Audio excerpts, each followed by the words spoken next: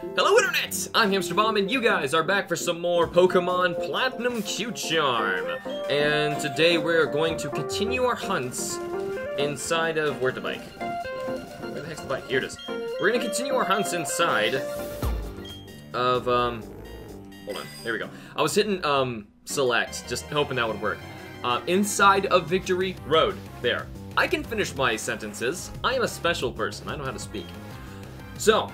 last time we were in here, we were able to nab one of the really freaking rare 5% Gabites, which is awesome.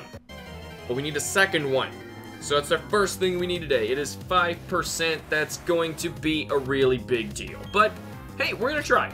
So we're going to do our best to try and find a 5% shiny Gabite out of this episode. Aside from that, we also need a 15% shiny Rhydon. No, I'm sorry, not Rhydon. Golbat. Who should actually be 15% this time. If the time is set correctly on my game, it should be nighttime now? But still, either way, that's how that's gonna go down. You know, it might actually be helpful to us to go to a different floor at this point, because we don't need Rhydon. Rhydon's not on the other floors. Though, Gabite, I think, is 5% everywhere. I'm not entirely possible. I'm not entirely sure if it's possible. So glancing around, yeah, it's not like it's really better, though, it could be beneficial to us to just start hunting down in the area where, we will actually be finding, the Azumarill, because, actually, yeah, it makes no sense to be hunting up here. We really do want to be down there now, because we don't need the Rhydon. We want the 30% Azumarill, the 5% Gabite, and whatever chance it is for Golbat. So for that, we need to get to a basement floor 1. Never mind, I'm not even in the right place. I wonder if I can get there without... Ooh, there's stairs right over there, so I know where I'm going. But either way, it's still good to be out getting encounters here, because we are still getting chances at Gabite Golbat. The thing is, we're just not getting any chances at Azumarill, who we're also gonna need, and these guys have the same odds down a floor. So, I want to make sure... I don't run into a trainer for sure, that's one thing, because if I do, Magic's kinda in trouble. So, I really don't want Magic to level up. That would suck a lot. I think down on those lower floors... Oh, no! We do go down a floor, and then Floatsels are gonna be everywhere. That's gonna make me so upset. What's gonna happen? Oh! I thought so. I'm gonna have to fight a few trainers to get down there. So at the very least, because I expect... I mean, it's Victory Road. They're gonna fight me every step of the way. But I'm gonna start the montage early, so that I'm able to battle my way down there. Hopefully, everything works out and we're good to go. But either way, I am just gonna start the fights and see you guys when we get down into the basement and we can actually start this shiny hunt. Or, I guess, in other words, when we get lucky. Alright, and we're finally here, and now it's actually time to shiny hunt. Unfortunately, this area down here stinks. And there's not a lot of room, and this is why it stinks, because it has shiny Floatsels in it, and I hate Floatzel. Everyone's entitled to hate one Pokemon for absolutely no reason. Mine's Floatzel, okay? I just hate Floatzel. No. So Floatsels are in here at 30% chance. Yes! Ooh! That could be our shiny Golbat, or Crobat. Of course it's a Golbat already, but that could be our shiny Crobat. Problem is... Man, that was 2 encounters. That was awesome. Problem is I have to be able to get it in a luxury ball for that to happen. Well, in reality. Like, for me to actually get it maxed in its happiness, because I've had to make so many Crobats. Didn't we make Crobat? Like, I thought we did, but... Did we make Crobat in this game? Like, I made Crobat in Heart Gold Q-Charm, I know. Did I make one in Platinum Q-Charm? I honestly don't remember. Like, I was in here like, oh, we're gonna get a Golbat, we're gonna do this with it, but, it's a big deal because and they have inner focus, so I can't use the fake out trick. I can't check my Pokedex. I'm in a battle. The reason, yeah, it has inner focus, so I can't use that trick. Though if I switched over to somebody else, I could do a lot of damage with it. It's just, you guys are saying no, I didn't. So I'm gonna trust you guys on that. I'm gonna switch over to, how about Coconut, who can slowly bite this thing down? You caught the under-leveled Golbat in Orberg Gate. Yes, I did, but, nice. Okay, please don't poison me. Thank you. I could hit it with Poison Jab, because it'll resist it, and then I'll bite my way down. I might accidentally... No, I don't think I could poison it, could I? Poison Fang. Critical hits. Not very effective. Okay. Let's do another Poison Jab. Okay, that would actually be perfect if I hit it with one more of those. I think it would withstand it. I think so. If not, I mean, it's 15%. I could probably find another... Yes! Perfect! Perfect! Poison Fang. Alright, now, just stop doing that, Golbat. Bag. Let's see. Pokeballs, what do we have in here? We need to throw the luxury balls. I don't have anything to give it a status ailment while we're in here, because it's hard enough to get into victory round and fight around, so let's go. Please, Golbat, come on. 1, 2, 3! Dang it, no! It was so close. It's a capture rate of 90, if I did not say that yet. Mean look. Now you can no longer escape my live stream. And then, like, 40 people leave to test it. I swear it'll probably work. 1, 2, 3!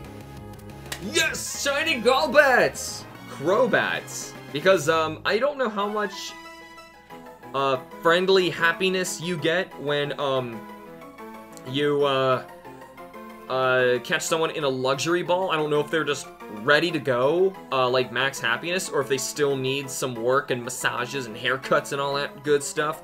But either way, we caught our shiny Crobat, and it's not a Crobat yet. We obviously need to evolve that and deal with that later, but for now, would you like to give a nickname to the caught Golbat? Yes. Batgirl was transferred to Box 1 in Bebe's PC. Not a name I would have picked.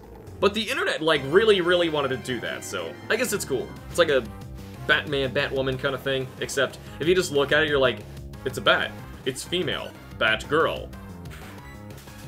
Maybe our next shiny today needs to be called, like, Muffins.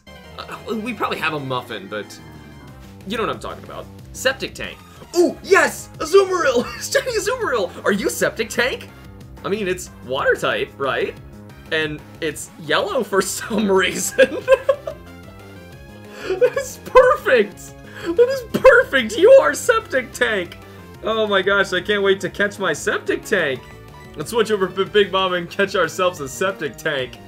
Yes! Now out of here. We're getting our shinies back to back to back down in this place. We're getting so much more. It's awesome. Great, the sucker knows Double Edge. We gotta keep that in mind. So its capture rate is 75. That's pretty good for us.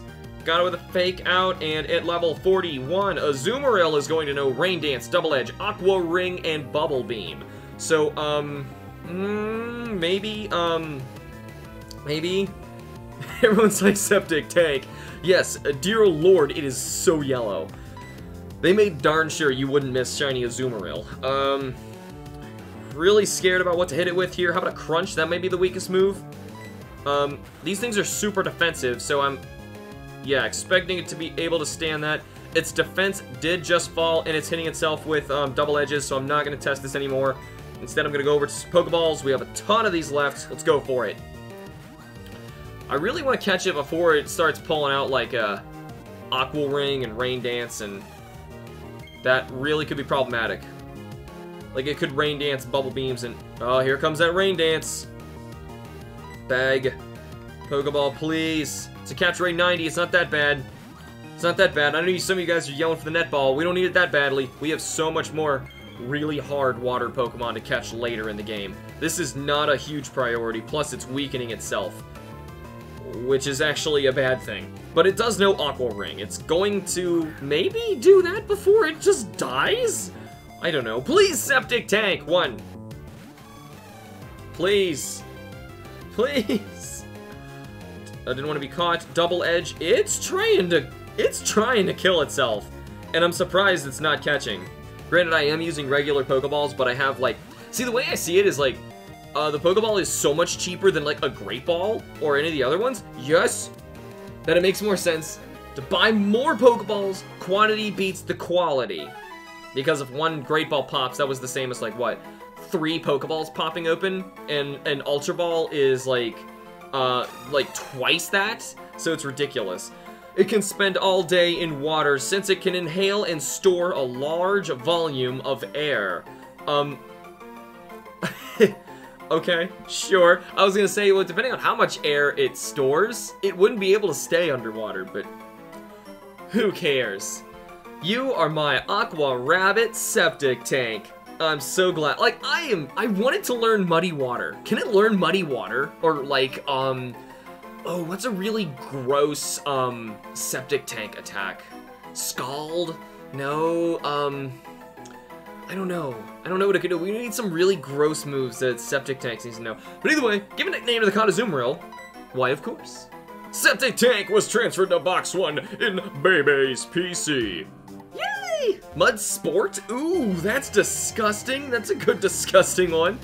Mud Sport. Oh, and it's back. You know what? I'm at least happy that the shiny rate down here is much better than in the last episode. If you guys remember last episode when we were up a little higher, bad, bad, bad, bad. It was all kinds of bad. I do need to heal my Pokemon up a little bit when time comes to keep progressing through here, because we do need to survive and actually get all the way through. And the problem is I need, Magic takes up 1 slot on my party for use of Q-Charm, and aside from that I have, Waves down at the bottom, who is my Quagsire, who is basically a ton of water HMs, and I have Munchlax, who aside from being other HMs, is in training to become our mighty Snorlax. I don't know how much it likes us yet, but there's that. So anyway, now we are in it for the long haul today. There's finally a normal Azumarill. Those things are like so much of a color change. It's awesome. So, we have a really, really big hunt right now, and I'm scared I'm gonna, like, bike my way up the stairs in the time it takes for me to get to this one, because, I never really finished explaining what the chances are down here, because everything did change. We have a 30% chance of a Azumarill, which is why we're seeing so many. We have a 30% chance of Floatzel, which stinks. We have a, depending on it being nighttime or, daytime, which I'm not positive what it is right now. It's kind of in that iffy time. I think we just crossed over tonight. Golbats are 15%, basically they switch places with Graveler. Graveler becomes 5%, or vice versa, whether it's day or night. On top of that, we also have Onyxes in here, which are 10%, and Steelixes, also 5%. We don't want none of them. None of them. We just want the 5% Gabite. We got one last time. It was risky, but we did end up capturing it, and we need to capture one more so we can finally determine which one of the two is the better one, and it's going to turn into our Garchomp. I may or may not raise it for the team. I'm probably not going to, just because of how much time it's going to take to go into it, but I gotta make it evolve anyway, so even still there's all of that to take into account. And we gotta find that sucker before we're allowed to leave this place. So, at the very least, until then, let's strap in for the long haul, and I will see you guys when we get lucky.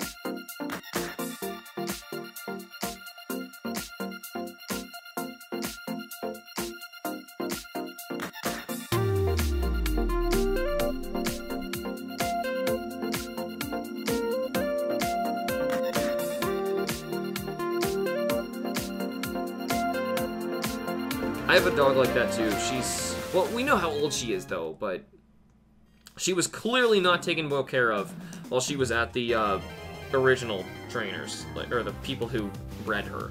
Yes! Finally! Finally, shiny Gabite! Are you... Finally! Oh my god, that has been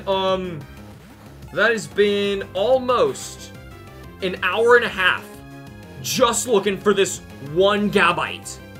This one Gabite took an hour and a half.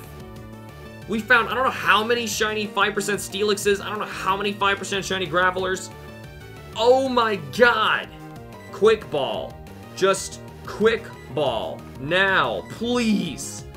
Oh my god, that was horrible. That was horrible. Dang it, and it popped out. It has a 45 catch rate. This is not going to be good. But I will not fail this thing. It took way too long to find it. Magic, unfortunately, is trapped in a sand tomb. That is not good. I'm going to use Strength. Burrowed underground. Great, it's going to kill me in this next turn. Sand tomb. Gabite, use Dig, and... Magic is out. Okay, so, with Magic down, I'm going to switch over for, what's the safest thing to do? What is the safest thing to do here? Dragon and ground. I don't have, I don't really, I could Big Mama? Shift?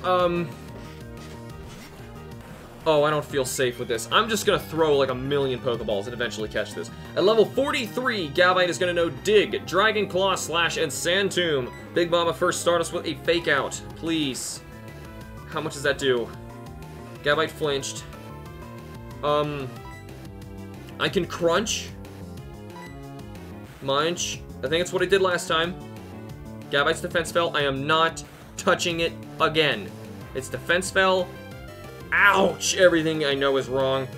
Please, Gabite, I'm gonna Dusk Ball you. Stay in this ball. Don't you kill Big Mama.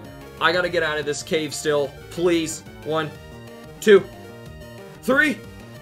Yes! Yes! Yes! Ooh, ooh, ooh, ooh. Thank you! Thank you, Gabite! And also, this one's on level 43.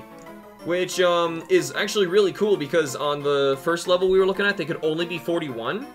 And I'm noticing, I didn't notice it at the time, but yeah, Gabites are only level 43 when you get them here, which is actually really cool. I think it's the highest level Gabite you can find in the game, which means this might be our shiny Garchomp because it's just a little bit closer to 48. Rare candy-wise, I've got enough, like I could, boom, put it all the way up there, but I'm not that bad. Plus, Gabite's a good enough Pokemon to fight on her own in order to get to that level 48.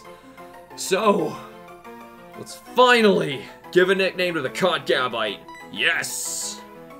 Sharknado was transferred to Box 1 in Bebe's PC. Good lord. That was awful. Now, for the sake of me trying to get through the rest of this cave, I'm saving, first off. For the sake of me getting through the rest of this cave, I'm going to do my best to get there quickly so I can film our next episode, which is going to be beating the Elite Four. Hopefully everything turns out okay in that, and we're able to do it. But for now, at the very least, I'm going to see you guys when we can get to the Pokemon Center, heal up, switch our team around, and we can take a look at the shinies that we captured this time. But for now, I'm gonna see you guys later.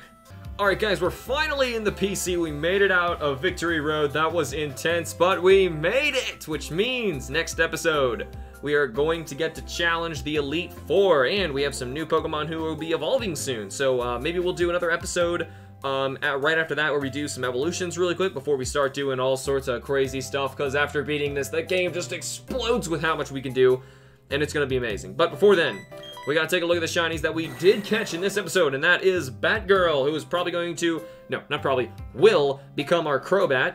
Crobat will be modest and strong-willed, and the ability is Inner Focus. There were the moves. Batgirl, awesome. After that, we got Sharknado. These may be rearranged. I don't really remember. We have Lax, loves to eat. Yes, this was the second one we caught because this is level 43. Because it's 43, I'm probably going to want mine to be, this one to be the Garchomp. So hopefully the Lax loves to eat Sandvale is the ideal one. I'm not entirely sure, but either way, we'll keep moving on from here. To take a look at Jaws, who is Lax, Impetuous, and Silly. Alright, so it's very closely the same, and they both have Sandvale. So, stats-wise, yeah, I'm kind of liking this top one anyway, so that's good. 3 levels, if that's all it takes, Sharknado, you're going to be the winner. Moving back from here, we have one more, who was Septic Tank, our first one we caught today. Septic Tank is timid and often scatters things. Oh, I do not want a Septic Tank to often scatter things. That is awful.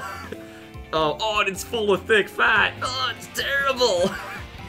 But anyway, that is all the time we have for now. That is all our shinies. We're going to evolve these guys. We're going to work on that later. But for now, we are going to be heading on to the Elite Four. And we're going to be challenging them in the next episode. Thank you all so much for watching. Remember to like the videos and subscribe for more. And I will see you all in the next episode of Pokemon Platinum Q-Charm.